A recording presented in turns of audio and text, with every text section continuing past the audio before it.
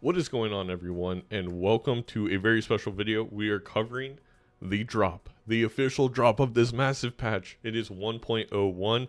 It is still experimental. Local Thunk just posted the patch notes, so if you do want to try this patch out, I'm just going to say right now, you're going to go to Steam, you're going to go to Properties, you're going to go to Betas, and you're going to opt into the experimental patches.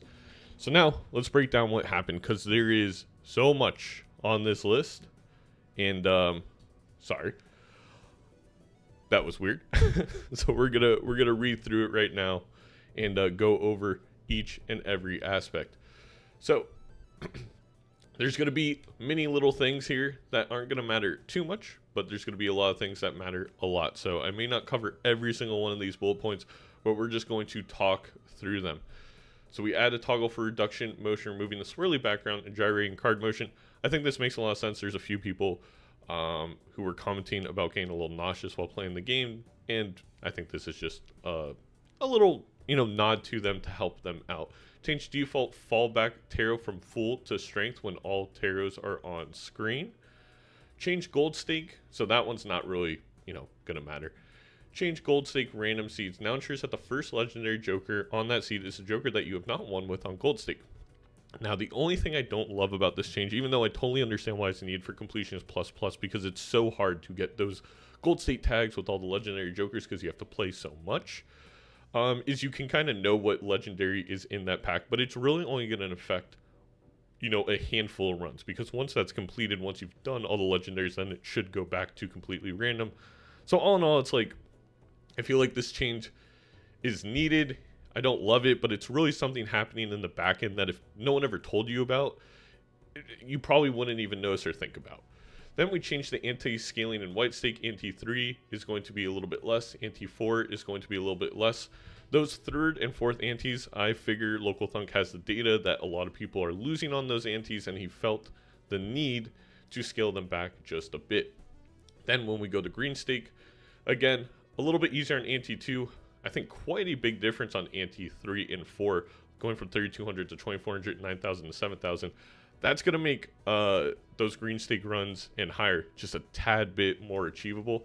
I think especially that anti-3 to 3,200, it would sometimes catch me. I think at purple stake is really where stuff got hard, but on those green stake runs, I know I lost a couple, especially on the black deck. We all know the black deck on that anti-3. Moving over to purple stake. Anti-2 from 1,200 to 1,000. Absolutely beautiful change. The 1,200 small blind in Anti-2 was brutal. Anti-3, 3,600 to 3,000. Anti-4, 10,000 to 8,000. And Anti-5, 25k to 22k. I think all of these changes are good. I think the scaling with those antis at higher stakes was just a little too fast. I never was really bothered by the weight stake, but I think the green stake and purple stake changes, these small little tweaks. I mean, they're not massive. We're not going from 25,000 to, 1,800. But just taking it down that, few percent points is going to make a big difference and make just a few more varieties of runs possible. Okay, here's the big one. Changed orange stake. Scrapped the increasing pack cost because it was, as Local Thunk said himself, it just was not fun, and add a new perishable mechanic. Jokers have a 30% chance to have a perishable sticker, disabling them after 5 rounds. So basically, this can turn any joker into almost like a food joker. The food jokers can go extinct. In this instinct, if you buy a perishable joker, in 5 rounds, it's gone. Now, this adds a whole new aspect in my head of the fact that you could be skipping. Maybe you got a bunch of perishable jokers and they're really solid and you feel like you can knock out a boss. Maybe you skipped a couple blinds to preserve that perishable joker. We already kind of do this with some of the perishables, like a seltzer. And now this can be added as a mechanic for all jokers. I think this is really interesting. I'm curious to see how it works, especially the fact that now you have Eternals, and on the opposite end, you're going to have perishables at orange stake. Then we change gold stake. No longer -1 hand size. Can we all just get Juicy's in the chat? If you watch my stream, Juicy, my dog, is the emote we use for when we're happy. Add a new perishable mechanic. Jokers now have 30%, add a new rental mechanic. Jokers have a 30% chance to have a rental sticker, making them cost $1 upfront and $3 every round. This is extraordinarily interesting. The only thing I worry about this mechanic is with rental. if you don't have your economy going, which it's, you know, you're at higher stakes, I still think higher stakes are still going to be difficult. It's hard to get that economy going. Are you ever even going to touch a rental joker? Or are these jokers that you're just going to be like, nope, not worth it? Like maybe a couple of them are worth it. But more so what this adds is, and this is my only worry with this change, just more fluff to the shop. I think the perishable mechanic absolutely is going to be a thing. I think people still, you know, work around the eternal jokers. I'm worried that the rental mechanic may just bloat the shop a little bit and make the shops less useful. Which, look, I'm all for the strategy. I'm totally fine with that. I know, though, what Local Thunk is trying to do with these changes is make the game more interesting. I do think this is a very interesting mechanic, but I do worry what people and players are going to default to is just ignore them. Because paying $3 every round for a joker, you know, especially, let's say you wanted to play the small blind to see a shop, there's no way I'm playing a small blind if I have a rental or two rentals. That's just too much money in my opinion, and I'm not going to get any reward. So it's going to be interesting to see the balance of that. We changed Eternal to apply to jokers in Buffoon packs. I like that because Eternals can have very interesting mechanics with stuff like Madness or Ink that are actually positives. So I would love to see more Eternal jokers to get more opportunities to play with those very interesting mechanics where, you know, cards that would destroy stuff like an Ink or, again, a Madness don't destroy it. So I want more opportunities to play with these Eternals. And we keep going. Upcoming blind tags can now be seen in the shop immediately after defeating a boss blind. Another fantastic change. I think just more information to the player about what to prepare for now that you've entered the next ante's shop and you're basically in that ante. You should be able to see what you're up against, and this is going to be great. It's going to definitely change some decisions you have right after that boss blind. Some blinds are now being banned on challenge runs. Ban Crimson Heart and Verdant Leaf and Amber Ancord on Jokerless. That's interesting. Ban Verdant Leaf on Typecast. Ban Verdant Leaf on Non-Perishable. That, I mean, makes sense. Ban the plant on Mad World. I know there's a lot of back and forth, especially on the Reddit, on whether people like or dislike these boss blinds in these challenges. It looks like Local Thunk just leaned, let's get rid of them and not have to deal with it.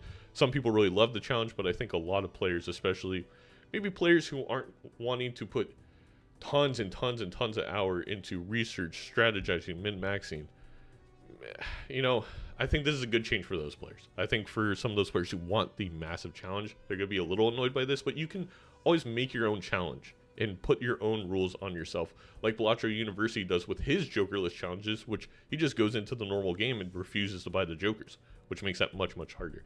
We buffed Saturn to now give 3 molt instead of 2 molt for straights. We're trying to make straights become a thing. I'm all for that. Balatro University, actually, Dr. Spectre, believes that Saturn's already a good card, so I think he's definitely going to be trying to play some straights now. Buffed Neptune to +4 instead of +3 on the molt. Gave Ares +50 instead of +40 chips for Flush 5. I love this change to make Flush 5 just a little bit more worth it over the normal 5 of a kind. Buffed Ceres to now give +4 molt instead of +3 molt on the Flush House. I also feel like, why would you ever go after Flush Houses? So I do like this little buff to see if maybe they become more viable in a thing that people play, especially on like an abandoned deck or checker deck where it can come up a little bit easier. All right, now we have a long list of changes, so let me grab a water. We changed the uncommon tag, now makes the uncommon Joker free. I love this. I thought the uncommon tag was already somewhat useful, but I rarely used it because I still rather just see a shop. Now that that uncommon is going to be free, maybe I'll take the chance. Change the rare tag, now makes the rare Joker free. Again, this also depletes the frustration for when you skipped for a rare tag, it comes in the shop and it's a freaking seance, and you're like, are you kidding me? At least now it's free, I can sell it, and you know, I get $4 for it, $5 for it. At least I'm getting something out of it. Or, you know, I take it and try to play around it for a couple rounds instead of, you know, just ignoring it completely. Negative, Polychrome, Hollow, Foil tags all make their respective Jokers free. Again, I love this. I think this is a slight buff to tags that's needed because seeing shops is so valuable and so important that they needed to make these tags worth it a bit more. Change investment to give $25 instead of $15. I think it's a good change. I think it was already decently easy to manage your economy in this game, but I love rewarding this kind of play style, and I love the fact that this is going to increase what you can do with money even further. I think that's just a good option to have in the game. Changed 8 ball, so now we're getting into all the Joker changes. We scrapped the old effect. The new effect is a 1 in 4 chance to spawn a tarot card when any played 8 is scored. So there was some debate because this was leaked early on whether this was going to be any 8-ball played or scored. So the fact that it's scored, I think it brings it back towards that common range. It may be a thing I try and play around. Making tarot cards is very important in this game, and if you maybe have an oops all 6s, but still 1 in 4 is a little hard. And the fact that that 8 has to score, well, now if I'm playing a high card build, you know, this is not a Joker you probably can pick up, versus if it was any 8 played, definitely was a card that I'm like, ooh, you can get that, throw a couple 8s in on your high card, or, well, not a couple 8s, because if you threw multiple, the 8s would be a pair. Anyway, but you throw an 8 in and you get that chance. So back and forth on whether this definitely buffs it, because plant cards are garbage, but I don't know if it's going to matter too much. Change Blue Seal now creates a plant card on the final poker hand played during the round. I don't know. I feel like, isn't that what Blue Seal already did? Now creates a planet card of the final. Oh, you specifically get that poker hand and that planet. No, I like that instead of being random. I think, you know, I may try some more Blue Seals out, especially if you can guarantee it's a flush 5. You can guarantee that it's a high card. You can guarantee that it's a straight if you're trying this new Saturn build. Okay, I like that change. Change both Mad and Cleaver Joker. Scrap contains 4 refined effect and now applies to any hand that contains 2 pair. I think that's fantastic. It was already so hard to get 4 of a kinds that you weren't going to really need the molten chips from these Jokers, so you never bought them. And now that it's, you know, going to a much more attainable poker hand, I think they'll be used a lot more and makes a lot more sense. York, we completely scrapped the old effect. You gain 1 times molt every 23 discards. Starts at 1x molt. So I have to discard 23 times to get to times 2 molt? That seems wrong. Maybe I'm misinterpreting this one. Gains times 1 molt every 23 discarded. Oh, cards, not total discards. Okay. This makes sense. So basically, if I have, let's say I have the Wasteful voucher, and I can discard a full 20 cards with 4 discards, or maybe even I have 5 discards, I can do 25. I can get a full times X1 molt every round. I still don't think York is nearly as good as some of the other legendaries, but I'll be interested to see how this plays. Magician Tarot now applies Lucky to 2 cards instead of 1. Fantastic change, was absolutely needed. Maybe I can finally do that Lucky Cat run that chat keeps asking me to do. Midas Mask now only applies gold enhancement to scoring phase cards. Cost $7, was $6. This makes sense. Midas Mask was way too good, and it mixed with Vampire was basically an instant win. It was just too good. I think this is a very good change.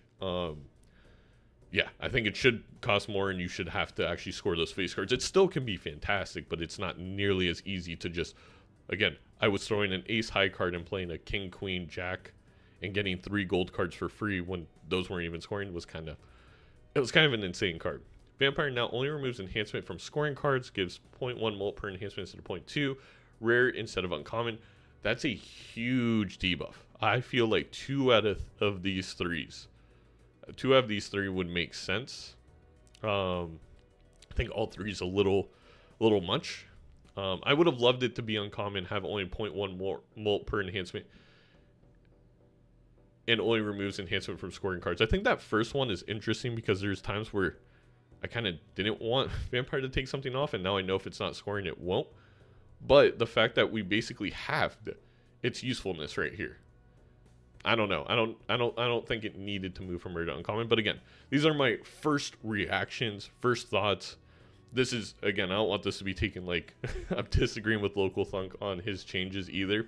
We're definitely gonna have to play and test, and we're gonna absolutely do that. But first, I just want to go over everything. But my initial reaction is that seems like a lot. Change Madness now only applies on small big blinds, not on boss blind selection. Okay. I guess that makes sense.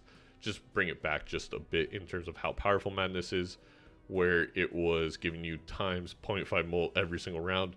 Now it's only doing it 2 out of 3. Change to do list. Poker hand no longer changes on payout. Always changes at the end of the round. That's very good. Won't get stuck on straight flush is the perfect example. Absolutely +2 there, Local Thunk.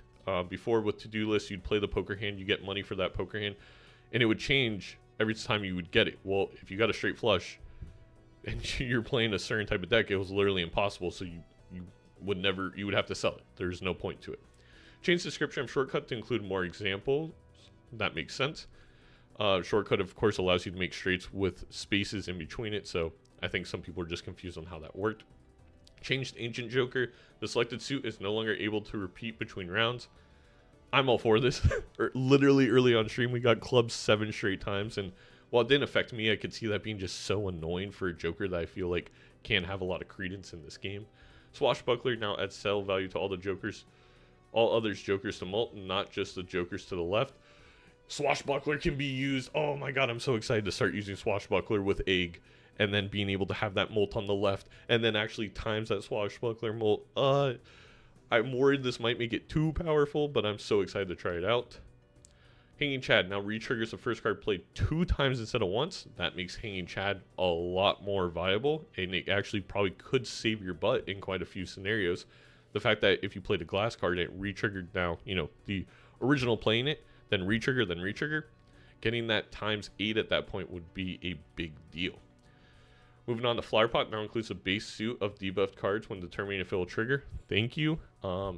This makes a lot of sense to me because a debuffed card that's an 8 of spades is still an 8 of spades. Yes, I understand the point of being a debuff is it can't have magical effects, but it's still an 8 of spades. This makes Flower Pot just a little bit more viable. I'm sure Local Thong saw that maybe it was being underplayed a little bit, and that's why this change came.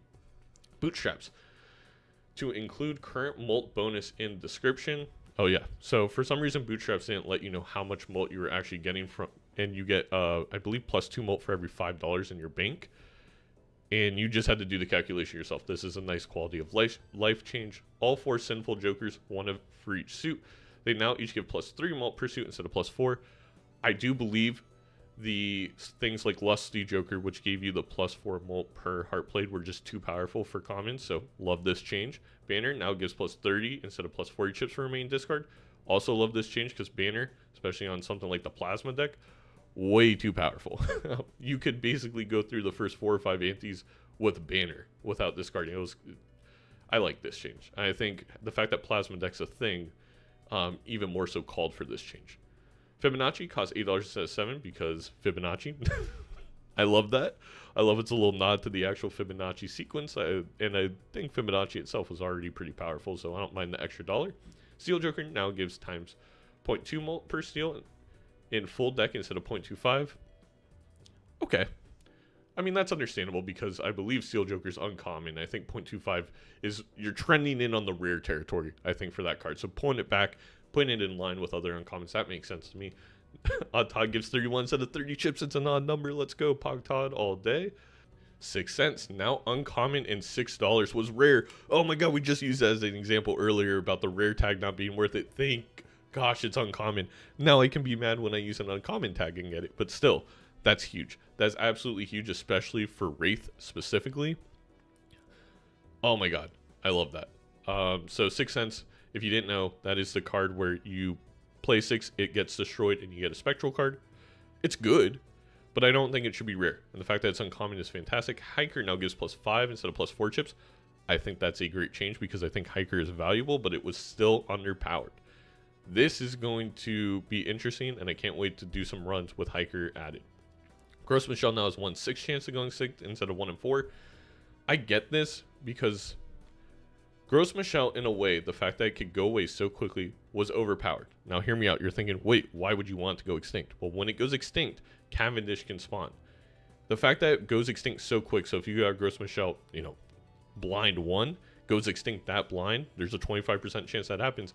All of a sudden, your entire game can have Cavendish, which is a super powerful Joker. The fact that you get ×3 molt for a common Joker. Now, again, it has a precondition that Gross Michelle needs to go extinct on you, but it's so powerful. So now Gross Michelle's going to take a little bit longer to go extinct, or this gives you incentive to buy an Oops All 6s to make it go extinct.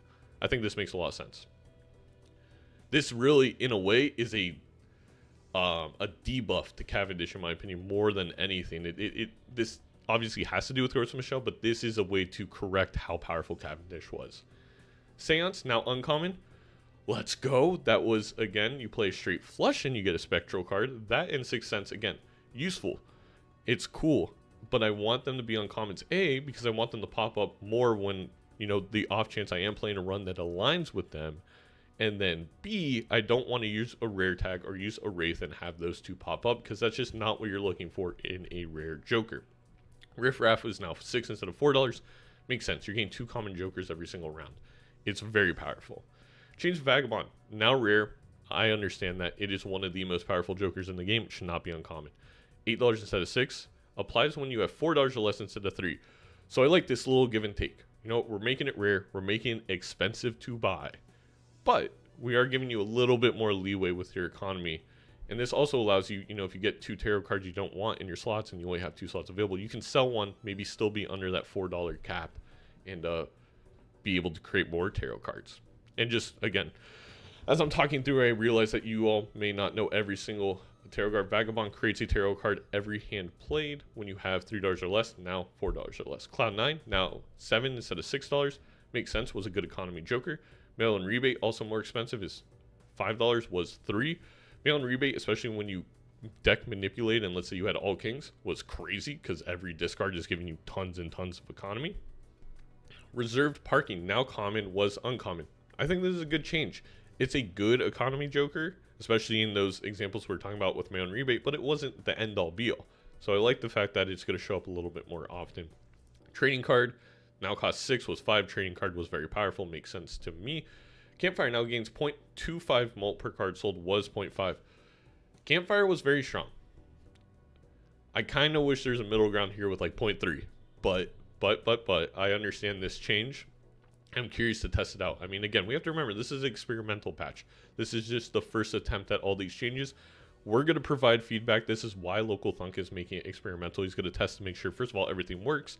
We're going to play on this patch for a bit. And we're going to see, you know, what needs correcting from here. This is a constant changing thing. But all in all, you know, so far I know we have a little bit more to go, but Local Thunk, I mean, just hit the ball out of the park. This game is incredible. This patch is fantastic, and it just shows you he listens to the community. He loves this game, and he's constantly working on it. He really understands what's going on. Smiley Face now gives you +5 mult per face card instead of +4. I like that it differs itself now from the Suit Jokers quite a bit, because the Suit Jokers got debuffed to +3, and now we lifted Smiley Face to +5. I think this is a good change. Bloodstone. Now it's a 1-2 chance to proc instead of 1 and 3. Heck yeah. I mean, if this was the case in the finals of the Balatro tournament, I would have been dust to Balatro University. I still lost. Spoiler. But he would not have lost that earlier run. I love this change. Makes Bloodstone more viable. And we have a little bit... There's some more routes now to get to those super high scores that we're all looking for. Onyx now gives +7 mult per club card. Was +8. I think a minor tweak there. I don't know how much I'm going to notice it, but it obviously is a debuff.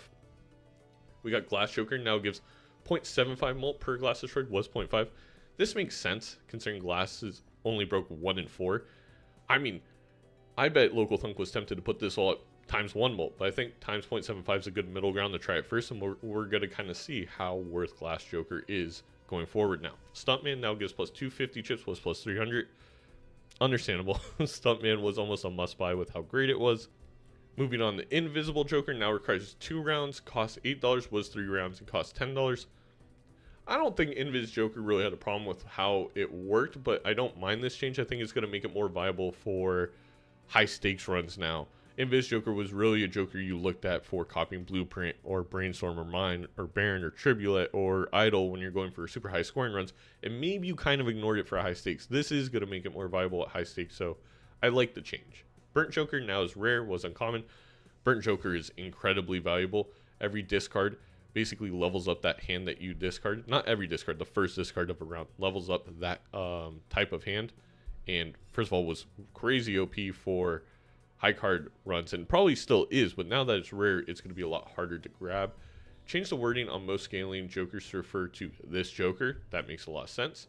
Fixed bug, opening a booster pack with the hand size of 0 was unskippable, so that makes sense. Fixed bug where the card generated by certificate was not being debuffed by the boss. Oh, I thought that was on purpose.